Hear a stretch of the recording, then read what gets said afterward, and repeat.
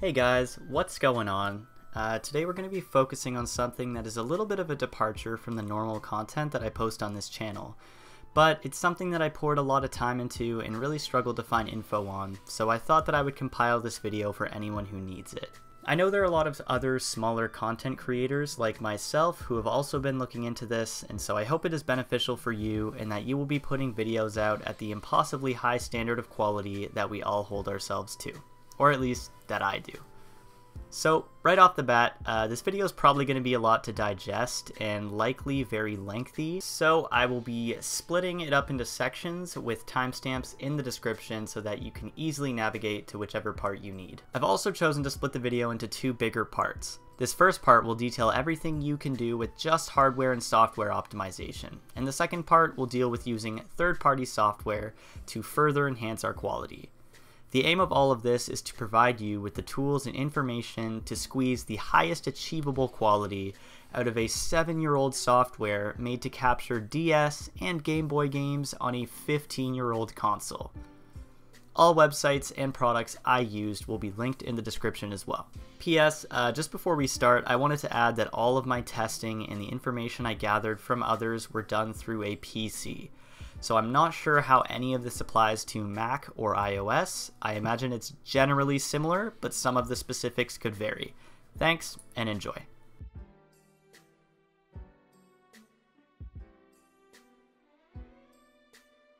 Okay, so I ordered my DS from Loopy on the 3DS Capture website. I received a DS with an installed capture card, as you can see by the little micro USB port there on the back. Let me just focus that real quick. There you go. As well as it also came with this micro USB cord. Depending on where you order from, the situation might look a little bit different, but as far as I'm aware, this is basically all you need. You'll also need to make sure to download the drivers and the software from the DS Capture page on the website. Now, before we get into actually plugging the DS in, I want to provide you guys with some brief, emphasis on brief, background knowledge on the different ports you can use and how they will affect your output quality. We're going to start with USB 2.0 because it's 2020, and if your computer has any 1.0 ports, then you should probably just buy a new computer. So let's talk some numbers. USB 2.0 has a data transfer rate of 480 megabits per second. It was released in the year 2000, and today it is probably the most common type of USB port you will see. It can be identified by its black interior. In the year 2008, USB 3.0 emerges with a data transfer rate of 5 gigabits per second, which is almost 10 times faster than 2.0. Assuming most of you are using a PC you've built/bought in the last, 10 years? You probably have at least one of these ports. My laptop people might need to have hardware a bit more recent. These ports present with a blue interior. Before we get into 3.1, I want to add that up to this point, the color of the port has been a generally reliable guideline, and if possible, you should consult your manual about which ports are which, mainly because that kinda goes out the window now. Anyway, there are two generations of USB 3.1. Guess what they're called? You got it. Gen 1, Gen 2. It turns out that a few years ago, the USB 3.0 spec was absorbed by the 3.1 Gen 1 spec, meaning 3.0 and 3.1 Gen 1 are the same thing and both have a data transfer rate of 5 gigabits per second. 3.1 Gen 2, however, offers a data transfer rate of 10 gigabits per second. Now, both of my 3.1 Gen 1 and Gen 2 ports are red, but a red USB port simply means that they are something called sleep and charge ports. These ports can also be yellow, and 3.1 ports can also be blue. The point is that you should just check the manual. 3.1 ports, namely Gen 2, are on the newer side still, so unless you've recently bought a more expensive motherboard, it's unlikely, in my humble opinion, that you will have one. I have no idea what the situation is like for laptops, but I'm gonna settle for highly unlikely that you will have one. So how does this affect output quality? A quick preview of 2.0 and 3.0 side by side should explain. As you can see, the 3.0 port offers a much smoother experience. I'm not sure if this is running at 60 FPS, but is certainly a hell of a lot closer than the 2.0 port. If the clarity of your display isn't quite where you want it yet, don't worry, we will address that a bit later in the video. Next, we can take a look at 3.0 and 3.1 Gen 2. This part of my testing left me a little bit confused as the frame rate seems to take a step back despite the faster speed. I suggest you try out all your ports and use the one that works best for you. Now, I want to take some time to go over the minutiae around my trials and tribulations here. I also want to quickly add that unless I say otherwise, all of the video you've seen / are about to see of the DS's were tested with the new store-bought micro USB cords. I don't have any traditional 3.0 ports on my motherboard, so I'm not sure if the performance between 3.1 Gen 1 and 3.0 varies at all. I do have a 3.0 port on the front of my case, but I found that plugging the cards directly into the MOBO provide the best results. That being said, the 3.0 front ports seem to display a bit nicer quality than the 2.0 back ports. I also have a USB 3.1 Gen 2 Type-C port on the back of my motherboard. I bought a hub that I have plugged into it, but it only has 3.0 ports on it. These 3.0 ports seem to produce slightly smoother quality than the ports on the front panel of my case. I tried using a Type-C to Type-A adapter plugged into the 3.1 Gen 2 Type-C port, marginal quality difference. I haven't been able to find a hub with 3.1 Gen 2 ports on it, so I'm not sure how that would look, but if I had to guess, I would say probably about the same as the hub I'm currently using. I haven't tried a 3.0 hub plugged in via 3.1 Gen 1 either, so if you try that, let me know how it works in the comments. In my research, I found that a lot of people are having trouble with screens in the software flashing white accompanied by FPS drops. There are a multitude of potential solutions for you, but unfortunately, no concrete answer as to how exactly to stop this.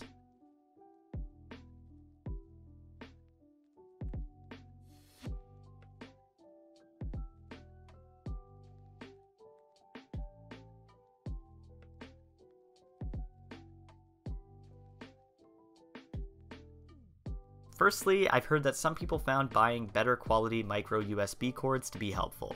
This will unlikely fix the problem, but I went ahead and bought 2 new cords anyway. For me, it didn't fix anything, but it seemed to display slightly smoother video. Another option could be to update your USB drivers. This is actually pretty simple, just Google it, take you like 5 minutes. I've also heard that white flashing is caused by a USB driver bug in AMD specific hardware. I'm personally running on Ryzen myself, so I can't say so for sure, but I think that this is unlikely to be related. Some have said that because the software is old, it simply doesn't get along with Windows 10. I've tried running the programs in compatibility mode for Windows 7, 8, XP, and Vista, and personally haven't found it to be particularly helpful. Something else you could try is changing the priority of the program. I personally found this didn't help me, and more often than not actually just froze the software, so that I had to turn it off and relaunch it, which removed the changes I just made to the priority. If your cap cards are plugged into a USB hub, try plugging them directly into your motherboard. To build off that last one, I actually reached out to a fellow shiny hunter named Sabian to ask him about his experiences with this, because if you've ever watched his channel, he runs 4 cards at the same time, all above 30 FPS. He told me that he also experiences white flashing from time to time, and a solution that has worked for him is simply moving the cards around and plugging them into different ports. In my experience, this actually has helped, but for whatever reason, I only get white flashing when both my cards are plugged in through 3.1 Gen 1. This perfectly sachets to my next point. When I was speaking to Sabian, he also told me that how powerful your computer is could potentially affect the white flashing. This personally never really occurred to me, but it's worth looking into. I am running a GTX 1660, an R5 2600X, 16 gigs of RAM, and a B450 MSI board. He is running a R9 3900X, an RTX 2070, and 32 gigs of RAM. His build is properly better than mine, and he seems to have a better experience even when he's got double the cards I do plugged in. So this could very well be an integral part of the solution. So my understanding is that the DS capture software is CPU intensive, so having a better CPU could potentially lead to better experiences with the software. Again, I don't have concrete proof of that, but it's something worth thinking about. In the forums, I've seen people say that having OBS open has made the issue stop, but I've also heard that it causes it to start in some cases. For me, it certainly does still happen when OBS is open, but some have suggested keeping a few Google tabs open, all playing several hour-long videos, for some reason, seems to fix the problem. Jury is still out on that one. Lastly, I was perusing the forums some time ago on Loopy's website, and I did see somewhere that he acknowledged this is a bug in the coding for the DS capture software that wasn't present in the 3DS capture software, even though they are allegedly very similarly built. I included this because this is very likely the reason for the white flashing, but the main issue is that I was unable to locate the post in which he said that when I went back to find it for the making of this video, so just take it with a grain of salt. Okay guys, that's gonna pretty much do it for the first part of this video. This video was like a long time overdue. I actually started working on it last summer, and I got kind of burnt out on it, and I kind of just put it on the back burner for a while, and more recently I've decided that I wanted to do my best to finish putting this out there because I think there was a lot of really helpful information in it.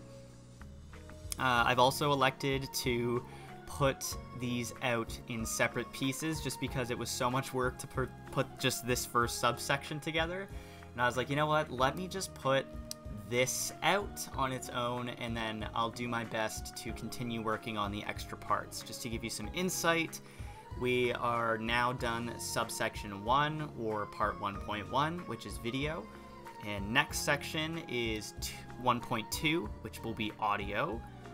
And then the third subsection, 1.3, will be software.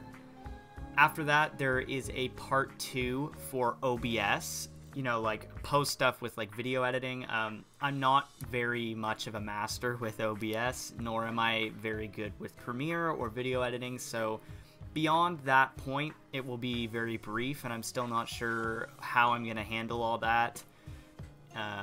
But yeah, so I just thought I'd kind of let you guys know what's going on, and also, again, a lot of this information that I gathered throughout the video is research that I've personally put in, and so if you find that your experiences have been different, or there is other solutions that you may be privy to, I welcome you to drop a comment, and you know, we can figure out this puzzle of a situation together.